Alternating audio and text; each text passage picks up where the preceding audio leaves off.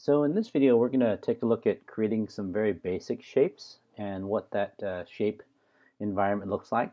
And this is generally how you begin any piece of artwork is by looking at different shapes and then building upon them. So along the toolbar on the left-hand side, I want to show you here, create rectangles and squares is where I'm going to actually start off. And remember earlier I said that this was our artboard. This is where things actually get printed. And this is where you can just place stuff on the outside to experiment. So one thing I wanted to make sure you knew was that if you use the plus and the minus keys on your keyboard, the plus zooms you in and the minus zooms you out. And so I use those quite often just so that I can get a feel for where my space is. So I'm going to zoom out because I'm just going to use all this whole area to start experimenting with. And the first thing you'll notice is if I'm in this rectangle mode and I just click and drag, I create a rectangle. Okay, and this one happens to be blue because the last tool that or the last color that I chose was blue, and you can see all along here are different color strands. And so if I take this this tool set across here, you can see that there's just a number of different colors to be chosen from, a huge palette of colors, which is really very cool.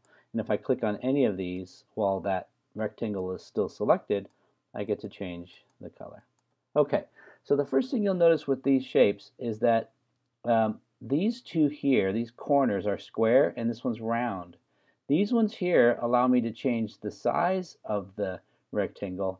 This one actually allows me to change the corners of the rectangle, okay, as I stretch it up and down. So I'm going to make this a rounded, what we call a rounded rectangle. And then the minute I switch back to arrow, okay, we're given these handles here. These are called handles on the side. And if you look, once we're in this mode, I can stretch this way, I can stretch this way. Okay, you can pick these different handles to reshape your rectangle in any direction. And if I were to click on the object one more time, the handles actually change. And what these do is these allow you to shift the shape. You see that? And that's called transforming. Okay, so transforming the angles and even rotating. Okay, so all these are rotate buttons. So it's a very flexible art program. All right, so once again, if you're in shape mode, you create the shapes. And notice, by the way, when I just created a new one, it copied the old settings. And then when I go back to the selection mode, that's where I get these different handles.